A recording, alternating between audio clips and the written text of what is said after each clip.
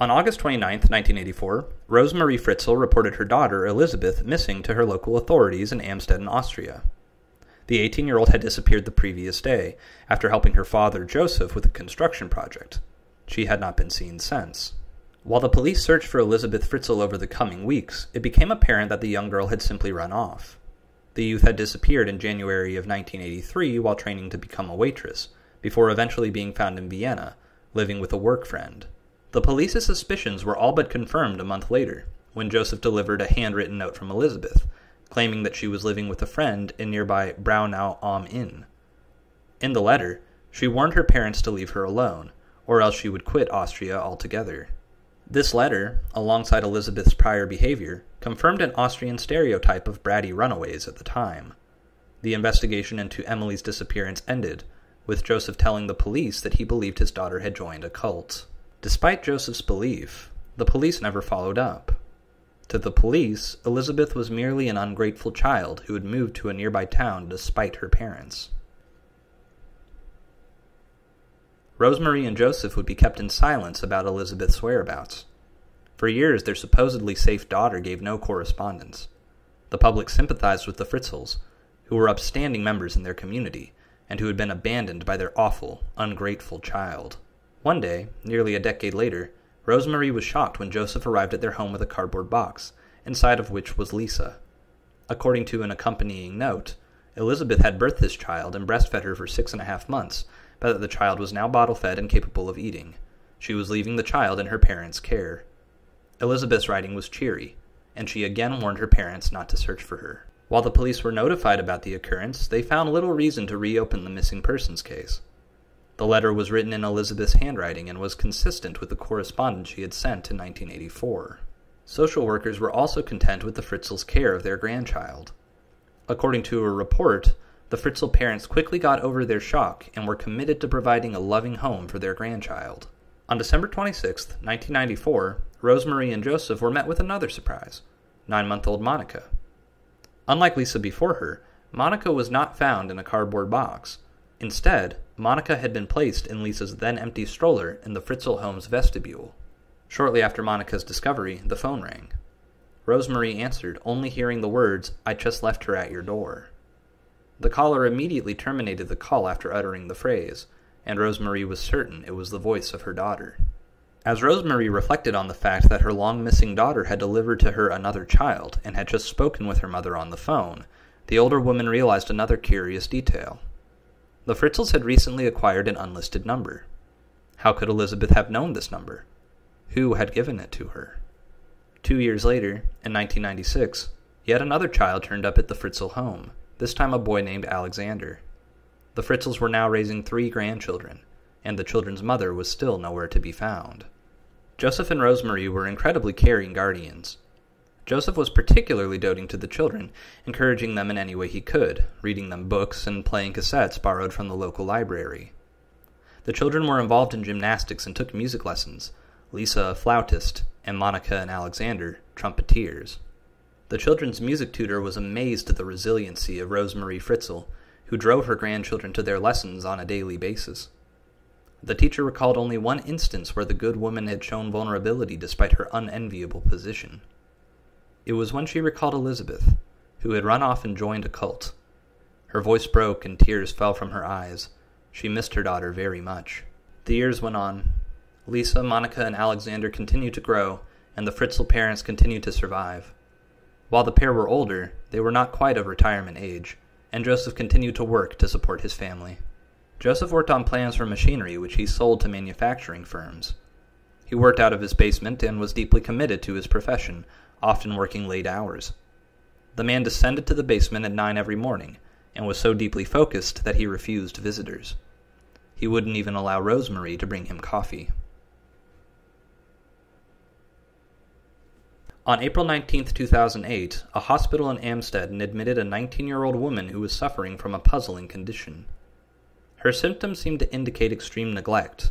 She was unresponsive and in critical condition. Hospital staff called the police, who questioned the man who accompanied the woman, Josef Fritzl. Fritzl explained that he had found the woman after hearing disconcerting sounds outside his home. When he went to investigate, he found her leaning against a wall, unable to speak and explain her condition. The girl had a note, however, that revealed who she was: Kirsten Fritzl, yet another of Elisabeth's children. The note claimed that Kirsten desperately needed medical attention, so Josef called an ambulance and accompanied the young woman to the hospital. Doctors were puzzled. Kirsten's symptoms were emblematic of epilepsy, but without more information, they did not know how to properly treat the young woman. Doctors needed to hear from Elisabeth, who seemed the only hope of providing the necessary knowledge to save Kirsten. Police immediately reopened the long-closed case of Elisabeth Fritzl's disappearance. They began by speaking with Josef, who reiterated that his daughter had joined a sect and that they had had limited contact with Elisabeth since she left 24 years ago. However, Fritzl had recently received a letter from his daughter, dated January of 2008, 7 months prior. In the letter, Elisabeth mentioned that yet another of her children, a son named Felix, had been ill, suffering from seizures and even a brief paralysis, though he recovered. The letter also indicated that Kirsten was also suffering from health problems. The letter was postmarked in Kamaten an der Krems, roughly 70 miles from Amstetten. It also noted that Elisabeth and her 2 children who remained in her care, Stefan and Felix, would shortly return to the Fritzls' hometown. Police investigated the lead in Kamaten and found that the doctors there were unfamiliar with Kirsten. They also found no relevant evidence of cult activity in Kamaten. Realizing the holes in Josef's story and knowing the immediate danger at hand, the police contacted Manfred Wolfhart, an officer specializing in cults. In the 24 years since Elisabeth's disappearance, believed to have been the work of a religious cult, the police had not contacted Wolfhart. Now, however, investigators believed he could find the woman and save Kirsten's life. Wolfhart was presented with the letter and the note Josef had provided. The investigator was immediately suspicious. The letters seemed too perfect, too smooth. They reflected the writing of someone providing a dictated legal note, as opposed to a letter from a daughter to her parents. As Wolfhart continued to examine the case, he found no evidence of cult activity. The police began to believe that Josef Fritzl was lying to them. On April 26th, the hospital once again contacted authorities to report that 2 suspicious individuals had arrived to visit Kirsten. Police went to the hospital immediately and found Josef with a mysterious woman. The woman was pale and listless. She appeared horribly malnourished. Police separated the visitors and began to question them separately. The woman identified herself as 42-year-old Elisabeth Fritzl, seen for the first time in 24 years. The investigators were astonished. They prodded Elisabeth for information, but she remained mum. When the detectives told her that she could tell them anything, and that she would not have to go back to her father if she did not want to, Elisabeth began to open up. Over the course of the next 2 hours, investigators would hear the horrid story that would define their careers. Elisabeth Fritzl was only 11 years old in 1977 when her father began to abuse her. One of 7 children, the young girl's response to trauma was predictable: fear, self-hatred, and rebellion.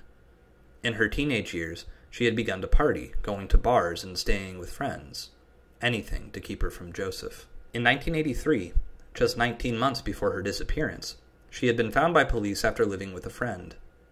She completed a waitressing course and had just accepted a position in nearby Linz when, on August 28th, her father asked her to help him install a door in their basement. When she held the door to the frame so her father could drill it into place, Josef instead covered her mouth with an ether-soaked rag. The drug knocked Elisabeth out cold, and her body was set in the basement. Elisabeth awoke in the cold, dark cellar sometime later. She was confused. Where was she? Why was she there? When her father returned, his abuses continued. He handcuffed her to a pole in the basement and, after fulfilling his sick desires, left her in the position for 2 days. Soon, Josef would return with a leash, which would allow Elisabeth brief mobility. He would attach the leash to the pole and allow his daughter to move around and use the restroom. The leash remained on at all times, and the father, now in complete control of his daughter, used her lacking mobility to his demented advantage. Elisabeth cannot recall how long she was leashed. Perhaps 6 months, perhaps 9. She also cannot recall how many times her father was upon her in this state. Josef visited his prisoner at least thrice weekly. He delivered her food and a cassette player for entertainment. He warned her that if she should try to escape or attack him, he would gas the basement and kill her. Every time he left, he messed with a device near the door, perhaps an alarm of some kind, and perhaps simply a decoy meant to intimidate Elisabeth. The cell Elisabeth lived in was a single room, about 380 square feet in size. Inside were a wash basin, a toilet, a hot plate, a refrigerator, and a bed. Eventually, the leash was removed from Elisabeth, and she was able to move freely within her small enclosure. Of course, no natural light entered the space, and while electricity was available to Elisabeth, Josef could shut it off at any time. In 1986, after nearly 2 years of imprisonment, Elisabeth had gotten pregnant by her psychopathic father. The pregnancy was short-lived, however, as the woman suffered a miscarriage after 10 weeks. 2 years later, however, Elisabeth was pregnant once again. This time, she gave birth to Kirsten in the lonely, silent cell. Josef would not let Elisabeth leave her prison, even when Kirsten was born or when Elisabeth was ill. The pattern continued when Elisabeth gave birth to a second child, Stefan. Throughout her imprisonment, Josef forced his daughter to write notes and recorded her voice saying certain phrases to keep the lie of her cult involvement strong.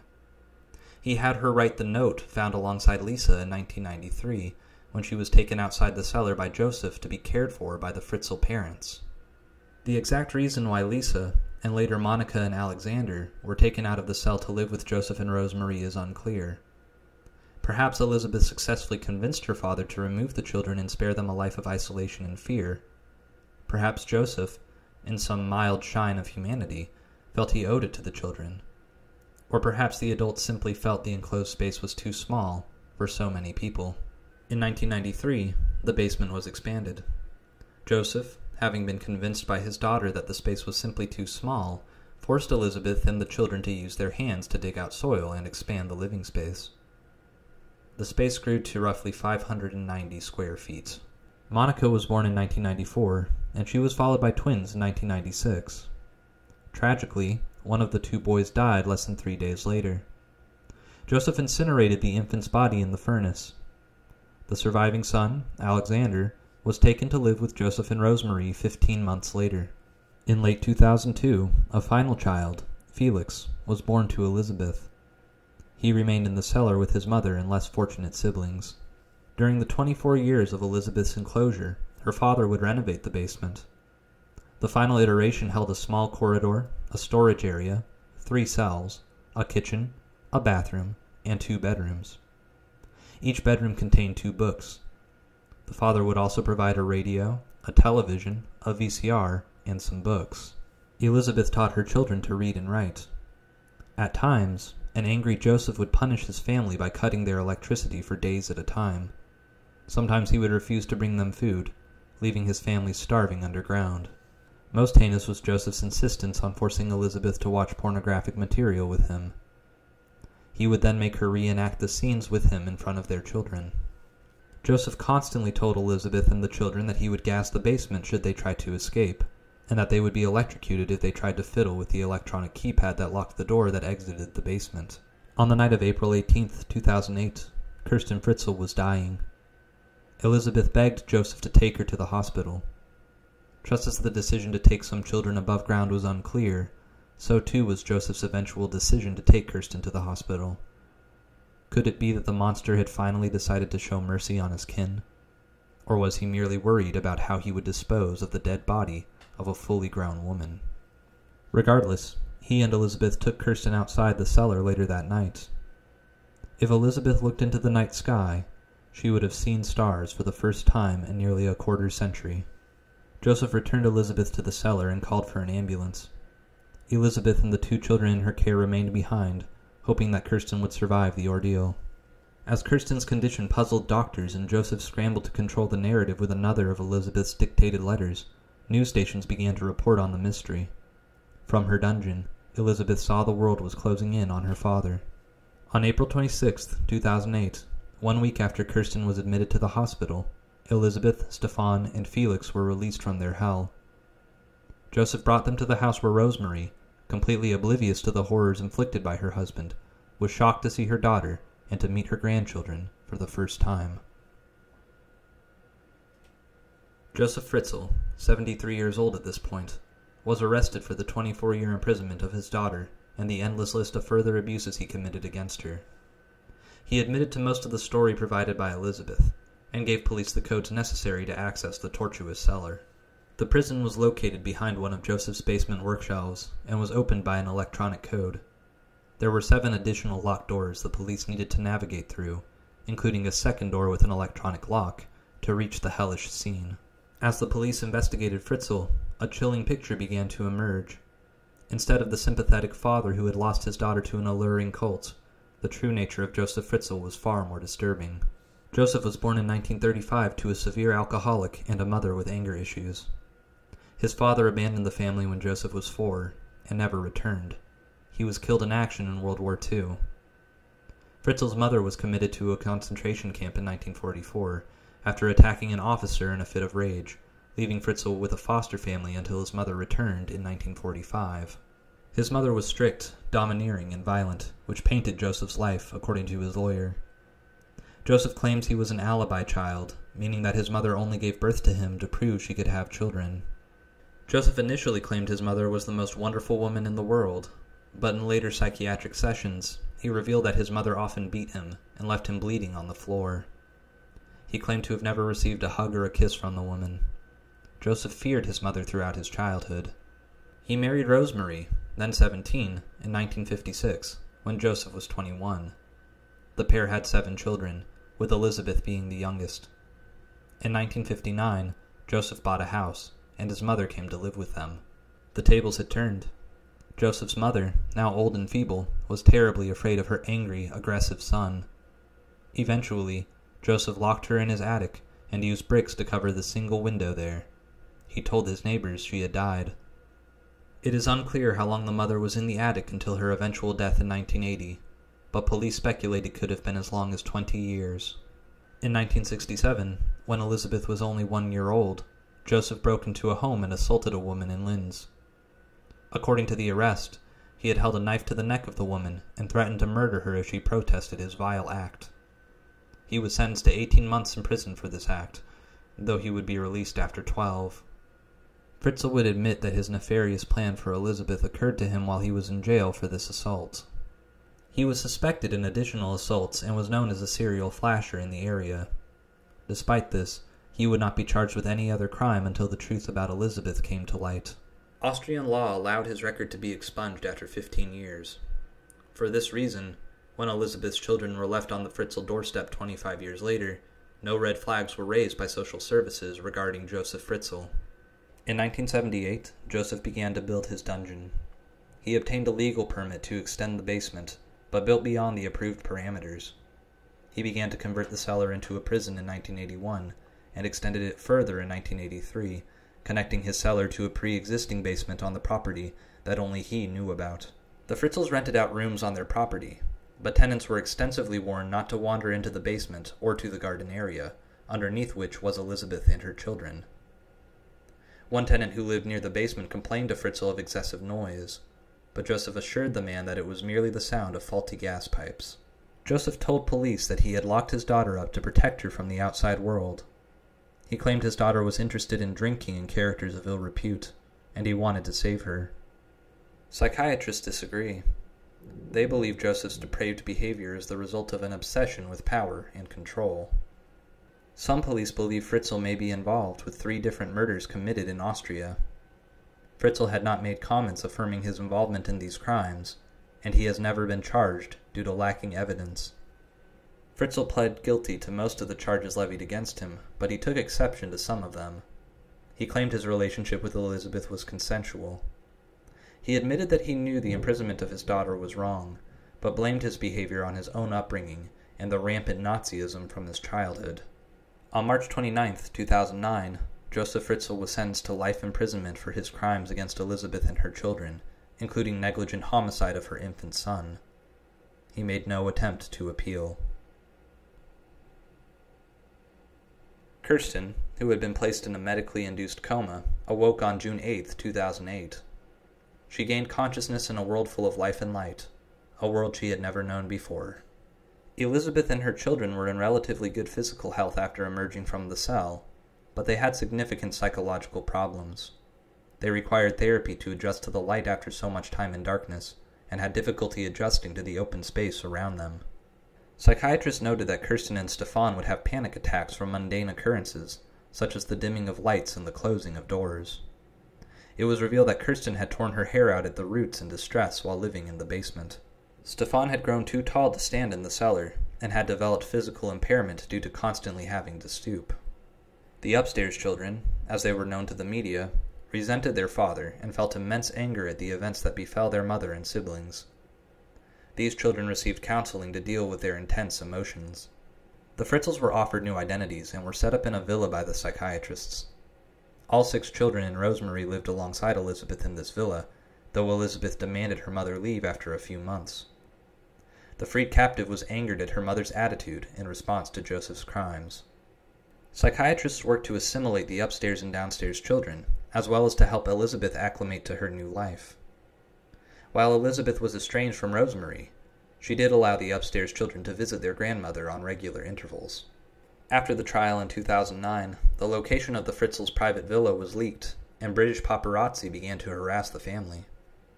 This led to the family relocating to an unnamed town in northern Austria. The latest reporting on Elisabeth and her children comes from 2010, when it was reported that she and her children were doing remarkably well. The children had assimilated to society, had learned to accept their siblings, and now saw Elisabeth as their mother. Elisabeth enjoys a social life, and one of the bodyguards assigned during the trial of Josef Fritzl has become a mentor to the children. Elisabeth and Rosemary have reportedly mended their relationship and visit each other often. The younger woman has forgiven her mother for falling for the dreadful father's lies. Josef Fritzl's cellar was filled in 2013. His home was sold in 2016, with the buyers intending to destroy the estate and replace it with apartment buildings. Prison life for Josef Fritzl has not been easy. He changed his name to Josef Meyerhoff after being recognized and attacked in jail. The assault resulted in him losing teeth. Journalists who have interviewed Fritzl over the last 15 years have stated that the man shows no remorse for his actions. One journalist claims that Fritzl told him to look into the cellars of other men and see the families and daughters there hiding. It has been reported that Josef Fritzl is in failing health, and some speculate he suffers from dementia. Now 88 years old, Josef Fritzl is eligible for parole this year, though it is unlikely he will ever be granted such a privilege. Elisabeth attended only the second day of her father's trial in order to get information for a book she was writing about her ordeal. Her eyes met his, despite Elisabeth wearing a disguise, causing Josef to go pale. It was the last time Elisabeth, now free, saw her father, now permanently imprisoned.